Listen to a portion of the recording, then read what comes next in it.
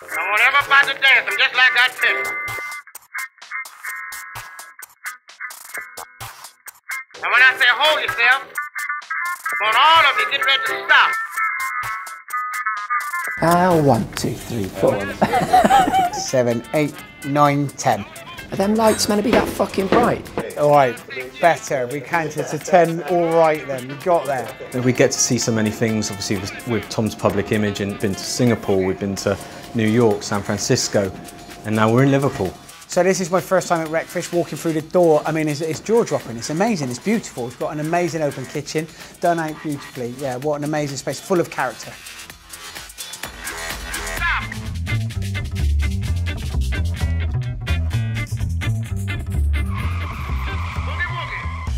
So Gary and Aaron, who's my head chef, kind of know each other quite well. We're both chefs. We both, have similar interests.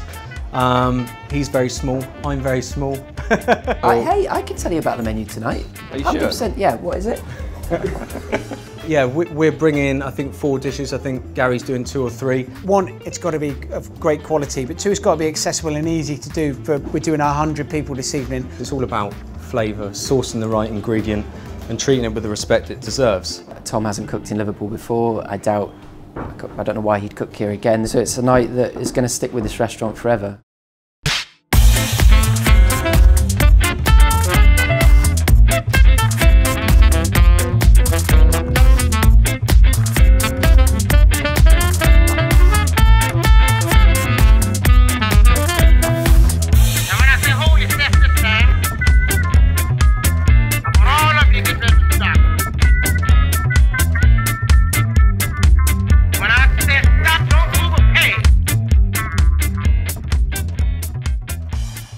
Gary is very influential for a lot of young chefs these days, and it's not about accolades, it's not about trying to achieve status within, I suppose, a guide-driven industry. So for me, it's, to be able to help out in any way, I think is great, because Gary influences and is a beacon of light for young chefs out there.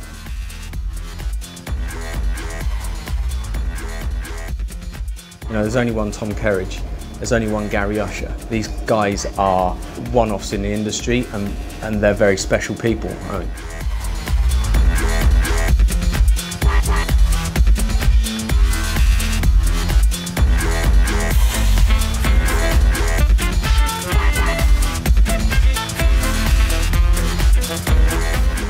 This is an absolute one-off. So we're proud as fucking punch to have Tom Kerridge in Wreckfish tonight.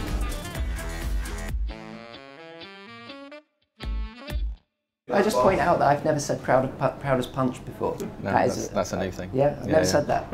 Worked well there though. Proud as punch. It's a saying though, isn't it? Proud as punch. Never said that. Can I also point out that I'm actually more nervous sat here in front of the camera than cooking upstairs with them guys? Yeah.